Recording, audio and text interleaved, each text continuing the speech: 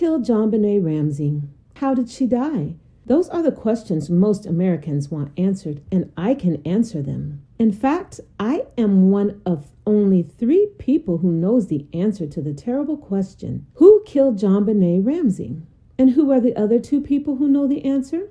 John and Patsy Ramsey, the parents of JonBenet Ramsey. And there is a reason why we know who killed JonBenet. Unlike other authors who have written books about the case before us, we were actually part of the Ramsey household, right up until the day JonBenet died. But I also know who killed JonBenet because I saw John and Patsy Ramsey in their private, unguarded moments, and because I took care of JonBenet as if she were my own child. But now, because the police have failed miserably in solving the mystery of JonBenet's death, I feel that it is finally time for me to come forward and tell my story. It is a frightening story with a terrible secret. The secret is this: I have no mouth and I must scream.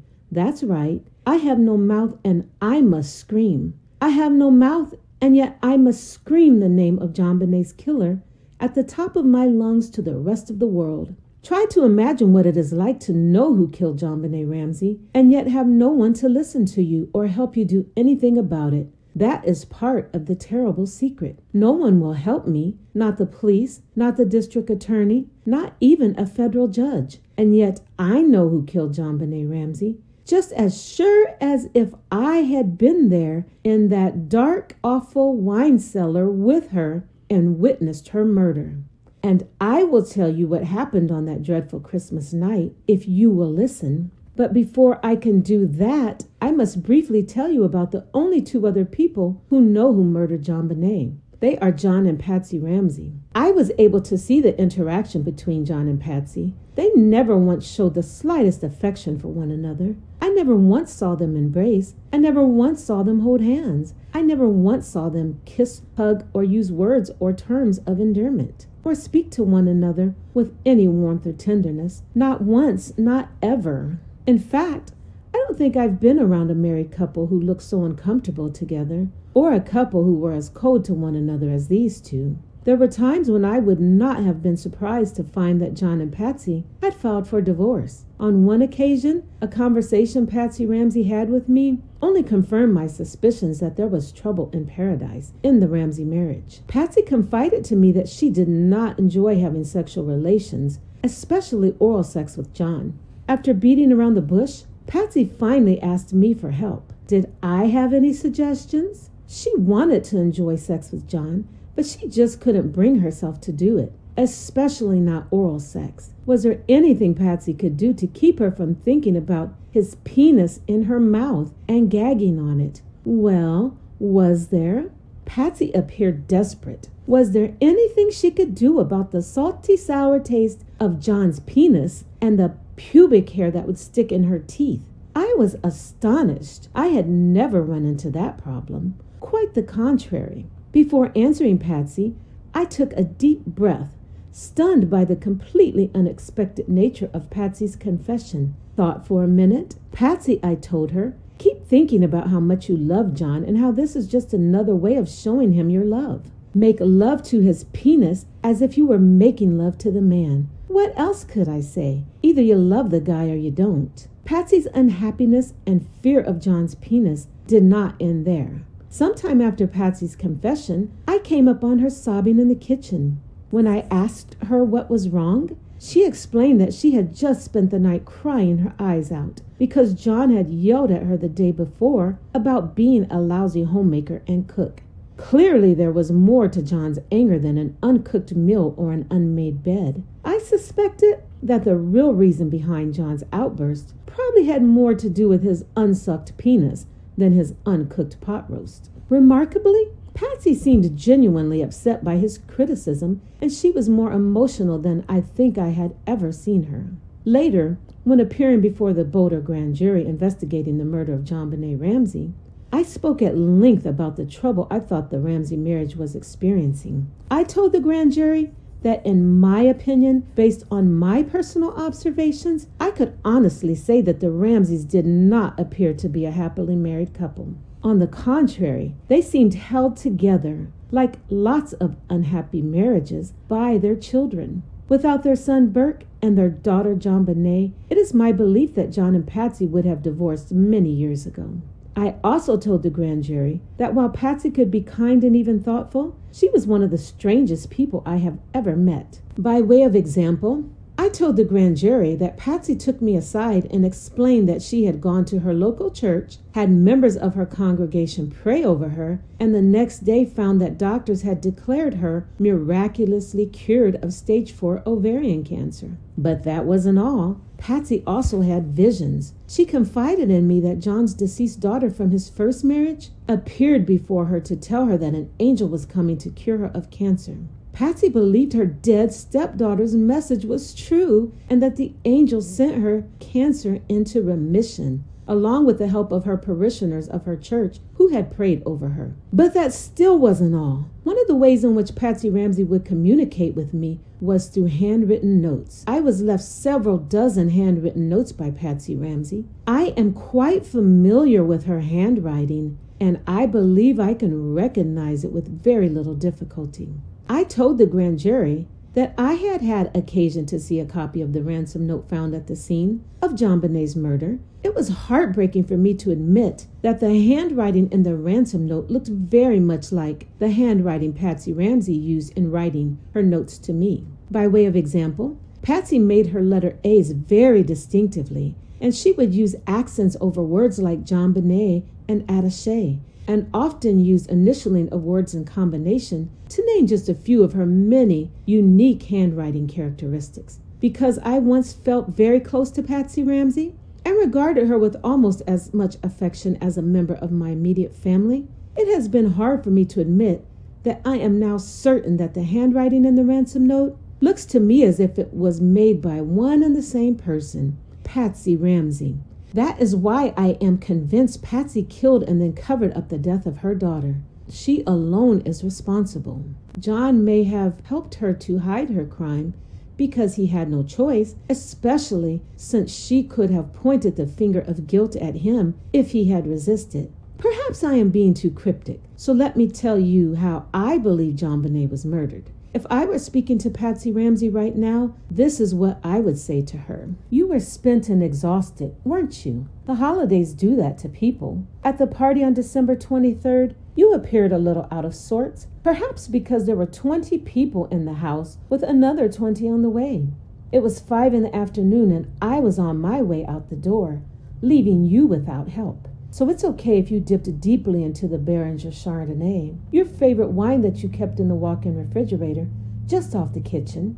Holidays can be depressing. I don't blame you for being down. Your big 4-0 birthday was less than a week away. You had dealt with ovarian cancer for years, and your beauty queen looks were fading. Miss West Virginia of 1977 had become a middle-aged matron. You loved JonBenet, but she was a handful, wetting the bed night after night. She was driving you crazy. Christmas Day wasn't quiet or peaceful either. There was pressure, lots of pressure, and I wasn't there to smooth out the rough edges for you. Sure, it was picture perfect. Snow on the ground, and your home was a decorator's dream.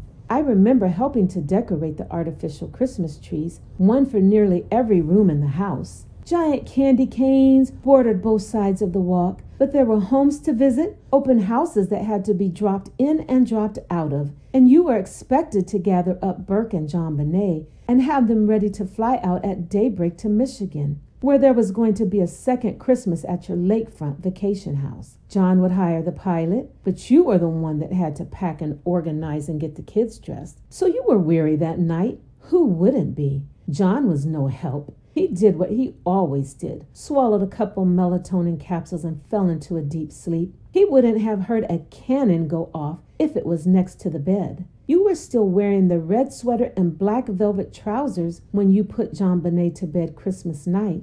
Surprisingly, for someone who has 100 dresses and prides herself with never wearing the same outfit twice, you were wearing that same costume when the police arrived the next day. JonBenet wet the bed again that night, didn't she? She woke up and told you about it before you were even undressed, and you simply lost it. You took her in the bathroom. It was the same destination you took JonBenet when it was time to punish her for bedwetting. You forgot that I saw you take her there so many times before, shutting the door tightly behind you so her screams could not be heard. Except this time there was an accident, wasn't there? You picked up that long black flashlight you had brought with you, and you swung it. You swung it first at her crotch and then next at her head. Maybe you meant to scare her, and maybe you didn't mean to kill her, but you did. At first, you thought you had knocked her out, and then she wasn't breathing and you felt for a pulse, but there was none. What to do, what to do?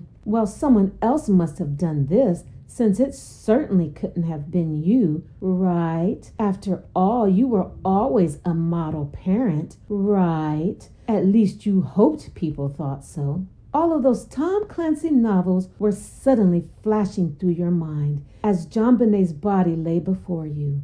What would a clever mystery writer have his antagonist do? Think. They sure wouldn't have the villain lie down and take the rap for an accident. A bash in the head, after all, was too suspicious. A parent could do that, but what if JonBenet was slowly strangled, exotically, with, of all things, a garrote? So you broke off one of your paintbrushes, took the white nylon cord, and twisted it around her neck. She might have still been revived, but you didn't know it. You just pulled the cord tight around her neck until it was red. I remember just such a cord wrapped in just such a way around a box in the basement next to where her body was found. I remember a lot, Patsy. You kept trying to make it an exotic crime scene, didn't you? You even taped your daughter's wrist and her mouth shut, cutting the tape with a small Swiss Army knife that would later be found beside her body the next day. I remember that knife. Burke had walked around the house whittling with it a month before, and I told you I put it up at the top of the linen closet near JonBenet's room when I confiscated it from him. Only you knew and John knew the exact location of that hideaway in the linen closet. After you finished taping JonBenet's mouth, you carried her downstairs and hid her body in the basement inside a small hidden room, the wine room you called it, even though there was never any wine stored there. You then wrapped her in a favorite white blanket of hers, which you took from the dryer, except her Barbie nightgown was stuck to it, because you never did have the sense to throw in a static cling strip with a wash. So you laid the nightie next to her. You had stored the plastic Christmas trees there in that wine cellar. Strange, isn't it? An intruder wouldn't have found that place, not in a million years. Only you or John would know its location. Your house was a 22-room rabbit warren and maze. What to do next? Well, a ransom note might be nice. It would explain why JonBenet was suddenly missing. But you forgot one thing. The handwriting and the language of the note were all yours. I can hear your voice in the note. The word hints, for example, was in your Christmas cards and letters, and a word you like to use in conversation. Use that good Southern common sense is what you kidded John about, since he was anything but Southern, having been born and raised in Michigan. The phrase fat cat is what your mother Nedra used to call you after you and John became rich. The ransom demand asked that the money be put in an attaché with a proper accent mark over the last E in attaché. I remember how careful you always were to put the proper accent mark over the E in the second syllable of JonBenet's name. The ransom note even ended with initials SBTC. Do you remember how fond you were of using initials as abbreviations for all sorts of expressions? Preparing the crime scene and writing the ransom note must have been time-consuming and exhausting. You were up all night before you found the ransom note, just before 6 a.m. in the morning. You didn't even have time to change your clothes from the day before. You began screaming as soon as John had awakened, and he didn't even know what happened until you called the police. John didn't know what had happened to JonBenet when he found the body hidden in the basement. When did you tell him?